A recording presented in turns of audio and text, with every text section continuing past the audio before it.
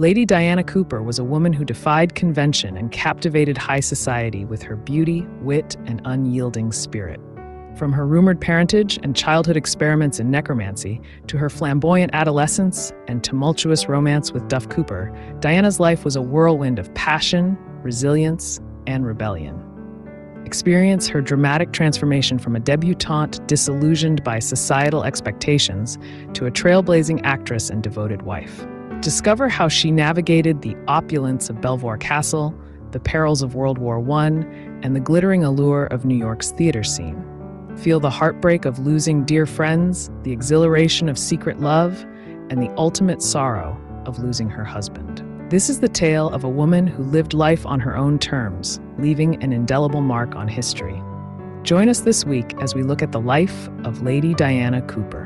Born in 1892, Diana Manners was the youngest child of the Duke and Duchess of Rutland, though whispers suggested her biological father was the charismatic Harry Cust. Diana once confided to a friend, "I find solace in Tom Jones on Bastards and delight in seeing myself as a living monument of incontinence." Reflecting on Cust, she recalled, "Very beautiful, I thought him," and admitted, "He was a man I loved with all my heart." Diana's mother, Violet, was a marvel of beauty and talent. Renowned stage actress Mrs. Patrick Campbell declared Violet the most beautiful thing I ever saw. Violet harbored grand notions of Diana marrying Edward, Prince of Wales, but Diana's heart was unyielding, and the prince favored sophisticated, worldly women.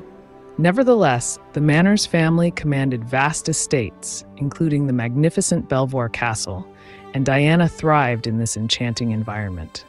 At the tender age of 10, she faced the shadow of death from the rare herbs disease. She confronted her illness with a stoicism and bravery that belied her years. Her mother, however, remained oblivious to Diana's internal struggles with illness and depression, dismissing them as unbecoming of English dignity.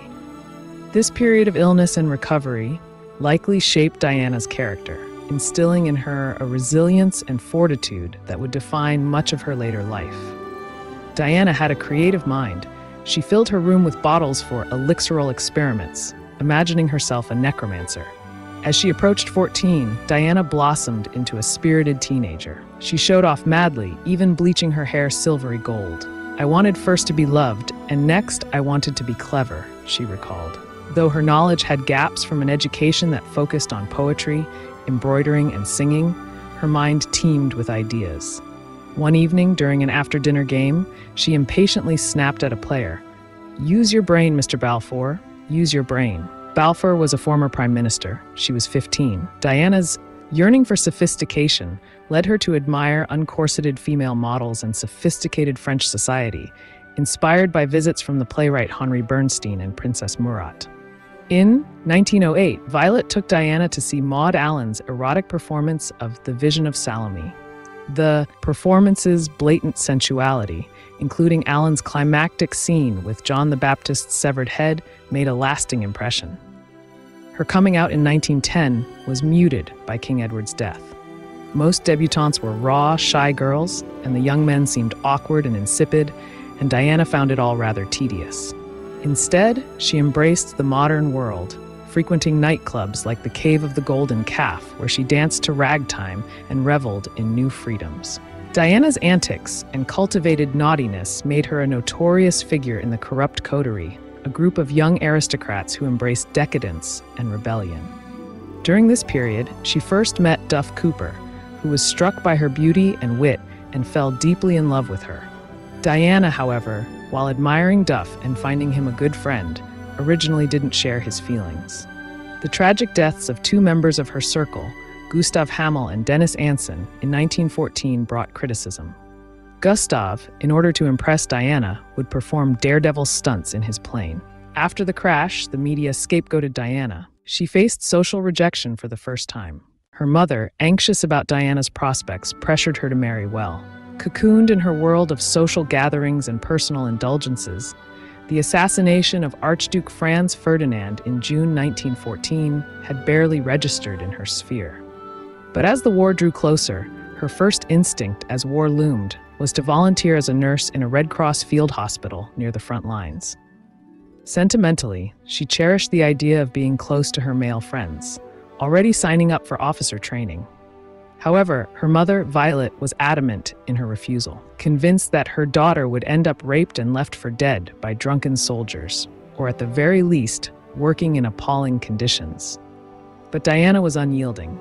In October 1914, angry, stubborn, and emotionally exhausted from arguing, she embarked on her new life at Guy's Hospital in London. From 6 in the morning, when the light bulb above her bed was automatically switched on, to 10:15 at night, she obeyed the orders of professional nurses who patrolled the clattering, sterile wards.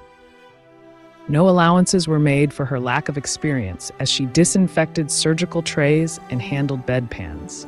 Thrust straight into the stink and gore of medical emergencies, Diana faced patients whose suffering was beyond her initial comprehension.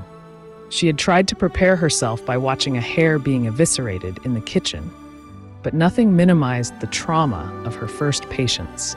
A woman who'd had a cancerous tumor sliced out of her chin, another with a post-operative wound in her side, from which a stream of green pus oozed slowly. She grew close to some fellow nurses and was grateful to be included in their late-night dormy feasts. The novelty of sharing cigarettes and sweets, of enjoying suppressed songs and laughter, made her poignantly aware of her restricted upbringing, of all the larks I had missed by never being a schoolgirl. Diana prided herself on her stoicism, never taking a day off work except when seriously ill, never fainting during an operation, and no longer needing to turn away from repulsive things. When she was off duty, she spent time with her friends, who took her out for taxi rides in the park or for dinner in the one restaurant in Southwark they considered decent. Women's lives were changing, both for volunteers like her and for the new female workforce, tackling jobs left vacant by enlisting soldiers. By the end of the war, nearly 2 million women had proved themselves as bus drivers, glaziers, bank clerks, and cashiers, motorcycle couriers, railway porters, tree cutters, farmers, stage managers, librarians, engineers, policewomen, and teachers. Raymond Asquith, one of Diana's dearest friends, was transferred to the front in the spring of 1916. Their bond deepened into something like love, though remained chaste. Yet, in the destabilizing atmosphere of war, restraint was hard to maintain. They met in a local inn before Raymond's departure, sharing a passionate yet non-consummated moment. Diana's love for Raymond made her feel closer to his wife, Catherine, and they shared a desperate needle of morphine on the night Raymond was transferred to France. On September 15, 1916, Raymond was shot on the battlefield of the Somme. Diana's pain was excruciating. My brain is revolving so fast, screaming, "Raymond killed, my divine Raymond killed," over and over again. The loss was unendurable. Misery settled into her like a toxin, preventing sleep or concentration on work. Her friend Duff, also deeply in love with her, tried to console her. When she told him, "I love you most among the living," he grew cold and distanced himself from her. In June 1917, Duff faced conscription. The fear of losing him blotted out her lingering grief for Raymond. Schooled in the nightmare calculations of war, she began to count the time they had left together. Diana had a full 9 months' grace before Duff was dispatched to the front. In April, after he marched to Waterloo Station, she bravely wrote to him of her complete love. The war had become a blind, murderous treadmill. A generation was laid waste for a cause few understood. One by one, the lovely, clever boys with whom Diana had danced, flirted, and read poetry were dispatched to the front, and one by one, they perished. In September 1917, Diana arrived at Arlington Street to find all the windows blown out and a crater the size of half a tennis court 10 yards away in the park. Early in the war, when Diana and her friends heard the bombs, they calmly filled their glasses and toasted to the sound of the guns, continuing their evening with an air of nonchalance.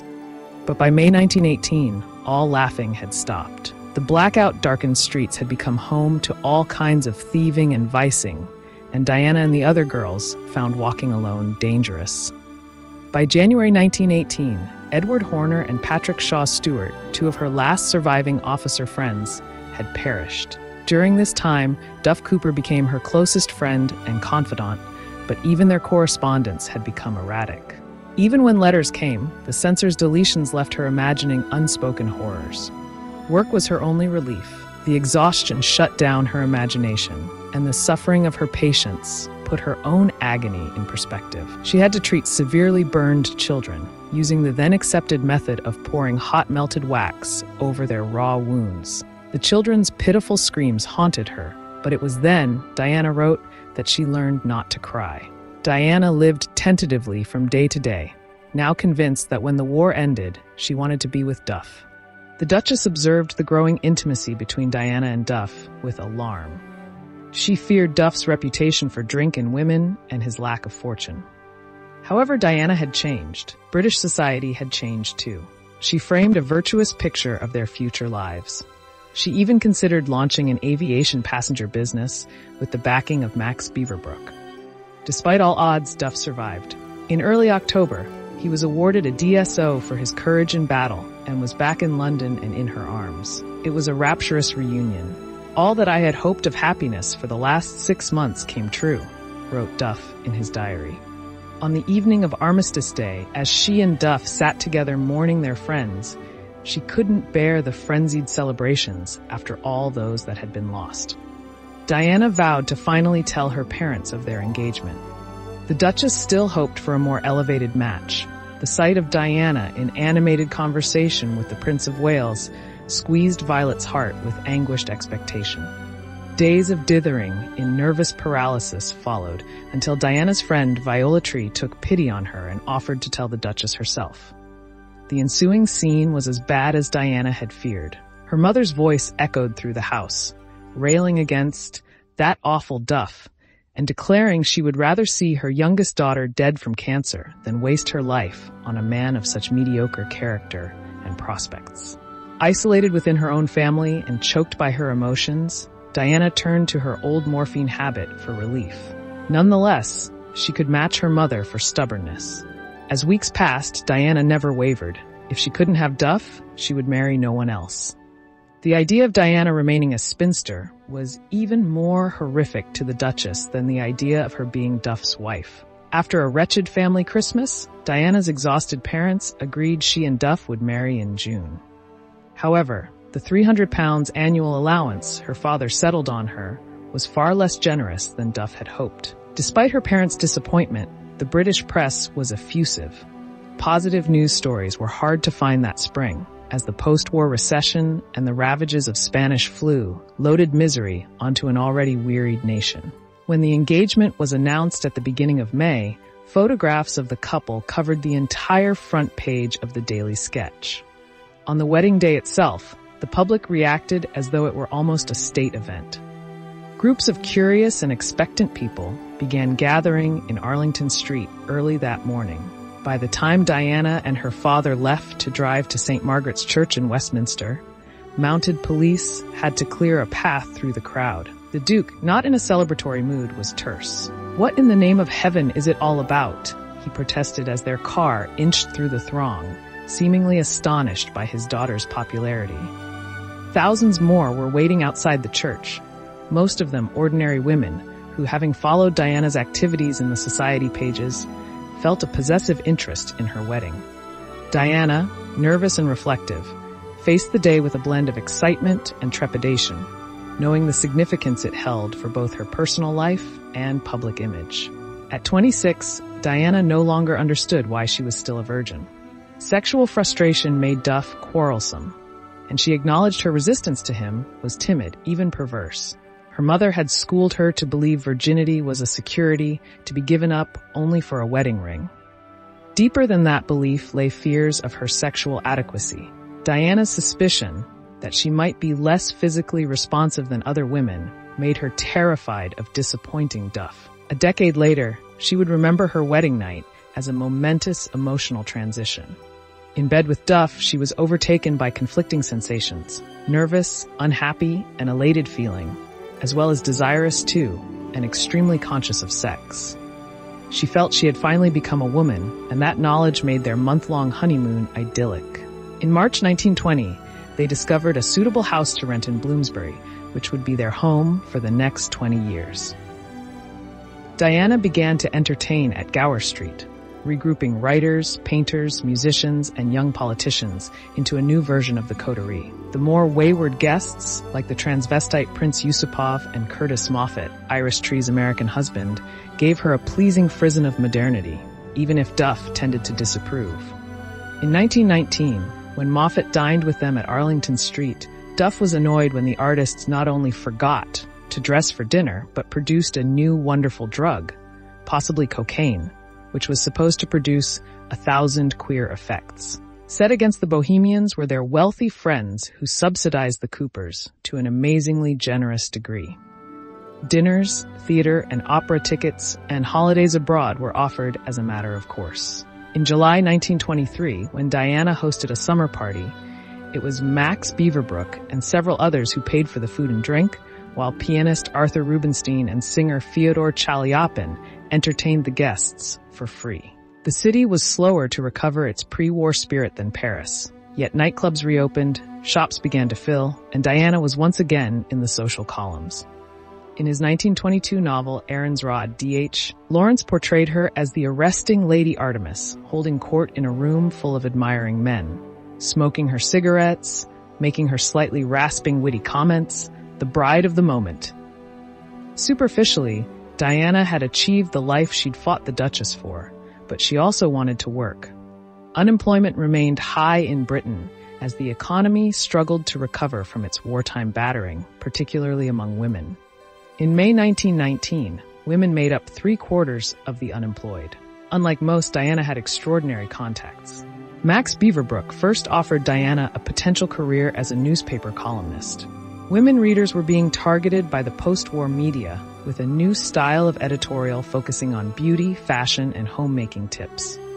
Beaverbrook wanted Diana as one of his new circulation-boosting writers, producing regular features for his Sunday Express on subjects ranging from society weddings to the changing length of women's skirts. This seemed a promising start for Diana. Not only did commissions follow from other papers, but in May 1921, she received the offer of a permanent job. The French women's magazine Feminist was launching a British edition and invited Diana to become its editor.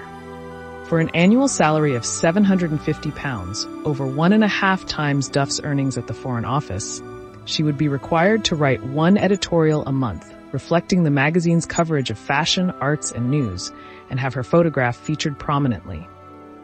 The only problem was her inability to feign interest in every new trend in fashion or art. She could never see the point of Picasso. Her writing, while vivid and idiosyncratic, suffered from her lack of formal training in grammar and spelling, and she had even less understanding of structuring an argument. She panicked over every deadline and persuaded Duff to ghost much of what she wrote, including, ironically, her female response to the testy misogyny of Arnold Bennett's Our Women. Diana was also exploring other career options. In 1918, when she made a brief appearance in D.W., Griffith's propaganda film Hearts of the World, the director believed he saw potential in her. Her large, pale eyes and fair skin were luminous on the cinema screen. When Griffith cast a new Hollywood feature in May 1919, he wanted to use her again, offering a staggering $75,000, or £21,000. While Diana gaped at the sum, the timing was impossible. Still living at home and not yet married to Duff, she faced a predictable fuss from her parents when she tentatively mentioned the offer. In Britain, even after the war, actresses were assumed to have a colorful reputation. The view that it was impossible for a woman to remain pure who adopts the stage as a profession still lingered. Acting on screen was even more dubious. It had been acceptable for Diana to perform her patriotic cameo for Griffiths, but a commercial film was different. The idea of an aristocrat willingly placing herself in such a context jolted British sensibilities. When Diana made her first film a couple of years later, she received hate mail from disgusted, betrayed members of the public. "You thing," wrote one furious correspondent. "How can you, born in high social position, so prostitute your status for paltry monetary considerations?" Now married, when a new offer came from British producer and director J. Stuart Blackton, Diana was determined to act on it. Blackton hoped to relaunch his career with a new genre of films, period British dramas cast with British stars. Willing to pay a high fee, His offer of £12,000 for 2 films seemed preposterously big. She broke the news to her family with nervous defiance. While there was some reflex protest, she encountered less antagonism than she had feared. Silent cinema was an ideal medium for her debut.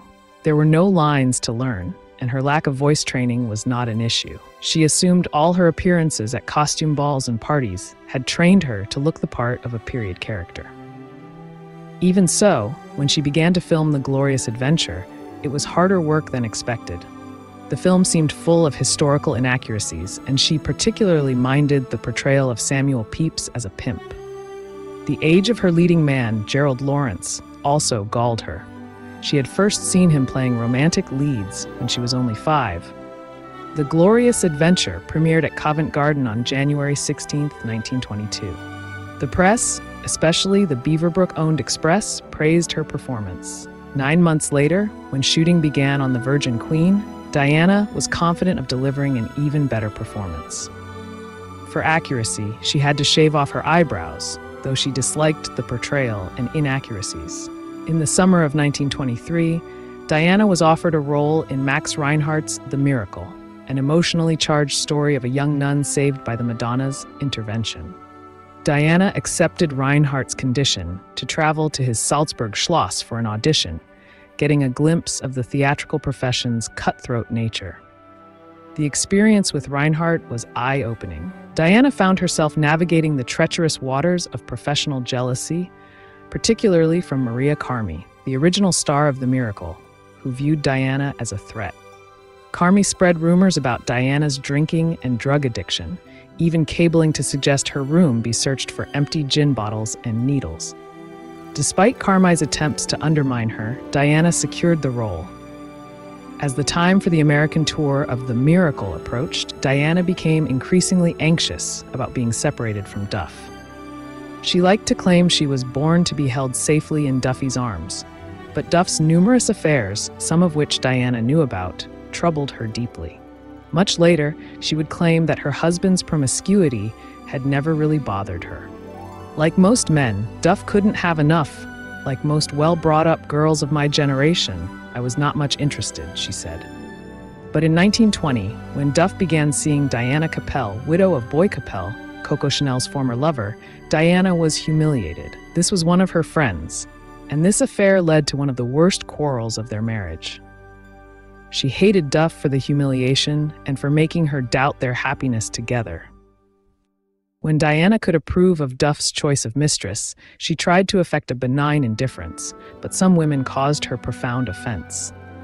Daisy Fellows, an expensive, competitive socialite with whom Duff had an on-off affair for many years, struck her as especially repugnant, a silly, giggling, gawky, lecherous bit of dross. What Diana found hardest to bear was her own jealousy. She regarded it as a contemptible emotion, demeaning the modern and exemplary marriage she aspired to. Each time Duff was with another woman, it made her question herself and channel her sexual uncertainties into other physical fears. The Miracle opened on January 15th to a full New York ovation, with flowers covering the stage and the audience cheering for 15 minutes. The Sunday Express wrote, "It is ridiculous for me to try and describe the effect that Diana has on this enormous crowd.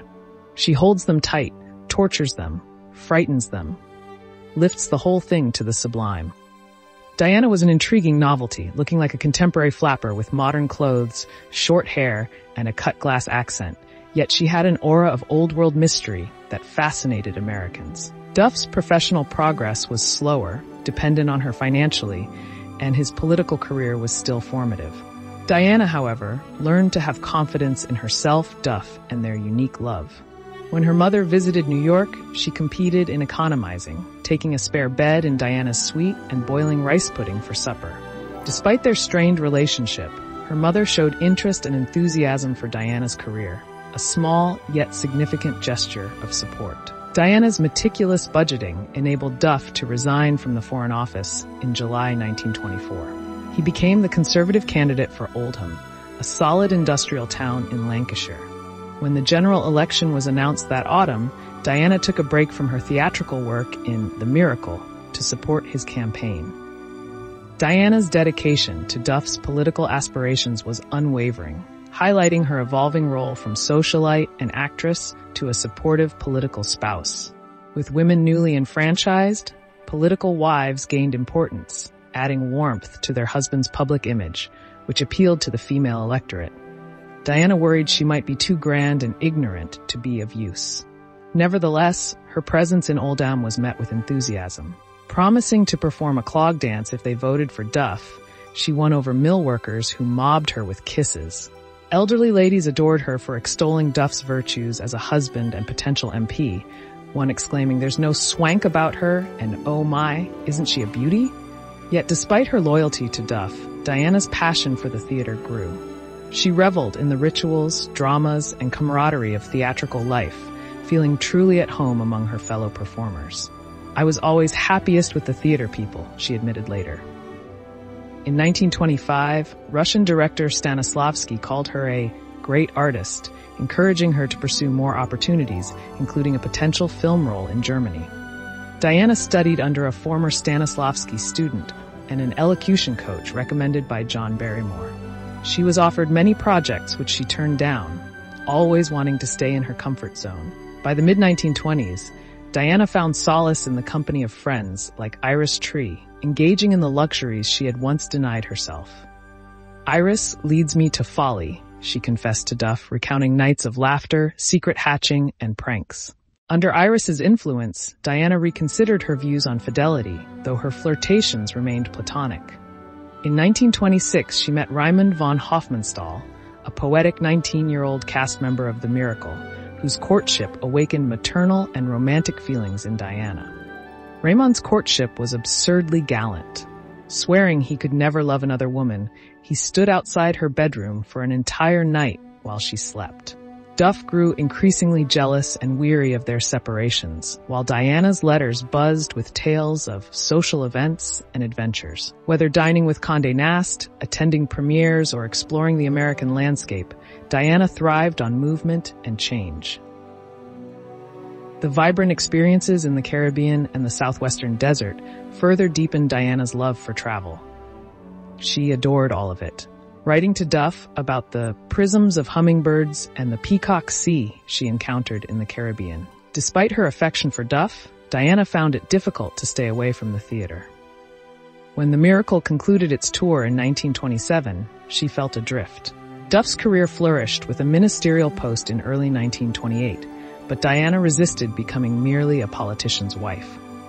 She continued to host and attend lively gatherings, yet yearned for the excitement of the stage. In December 1928, Diana seized the chance to travel to the Bahamas with Sidney Herbert, despite missing Christmas with Duff. Her letters home revealed both the inconveniences and the magical allure of the Caribbean. As the trip neared its end, Diana suspected she was pregnant. Initially panicked, she grew excited, sharing the news with Duff in a mix of jokes and anticipation. Pregnancy brought both joy and fear. At 37, Diana worried about the risks of childbirth. Her fears were compounded by societal pressures and her own desire to remain slender. In addition, doctors discovered she had a fibroid in her uterus. These complications only increased her certainty that she was nearing the end of her life. Diana felt so certain of this that she spent her days in the nursing home leading up to her labor, telegramming goodbye letters to her friends. Nevertheless, on September 15, 1929, Diana gave birth to a healthy son, John Julius. Her survival and the birth were celebrated by crowds, signaling the public's enduring interest in her. She confessed to Duff that she hadn't felt this kind of emotion since "I lost my virginity in your arms." Despite her maternal duties, Diana's passion for the stage persisted. In 1932, she returned to The Miracle for a London season and a provincial tour, much to the amusement and concern of her snobbish friends. Offstage, Diana remained a popular and entertaining figure, hosting and attending glamorous events. Cecil Beaton, upon meeting her in Venice, declared that, even at 40, she was the most beautiful English woman alive today. Her lips were japonica red, her hair flaxen, her eyes blue, love in the mist, yet the arrival of John Julius marked a shift. Family life and Duff's career took precedence, and Diana gradually withdrew from the public eye. The crowds of admirers that had followed her began to disperse, and in private moments, she may have regretted their passing. Yet, in contrast to the driven ambitions of her contemporaries, Diana's own impulse towards the stage had always been intertwined with her marriage to Duff, who remained the keystone of her life. At parties, the old Diana always emerged, developing sharp opinions about the respectable guests she and Duff had to receive. For one, she called famous macho writer Ernest Hemingway the greatest bore to end all bores. She even turned her nose up at the former King Edward VIII, the man her mother once considered marrying her off to. In 1952, Diana and Duff Cooper soared close to the zenith of high society, basking in the warmth of their exalted status. That year, the government honored Duff with the title of Viscount Norwich for his services to Britain during World War II and beyond. Diana, however, scorned the title of Viscountess Norwich, deriding it as sounding like porridge. In 1953, Diana's world began to crumble. The Coopers' penchant for fast living and hard drinking exacted a harsh toll on Duff. In May of 1953, he suffered a massive stomach hemorrhage, likely a grim consequence of cirrhosis of the liver. Though he survived this ordeal, Diana, profoundly shaken, took him on a cruise to aid his recovery. Alas, on New Year's Eve, another hemorrhage struck Duff. He lay in excruciating agony for hours as the doctors futilely tried to staunch the bleeding. On January 1, 1954, Duff Cooper succumbed at the age of 63. During Duff's final hours, Diana, paralyzed by grief, could not summon the courage to bid him farewell, unable to bear witnessing her beloved husband's suffering.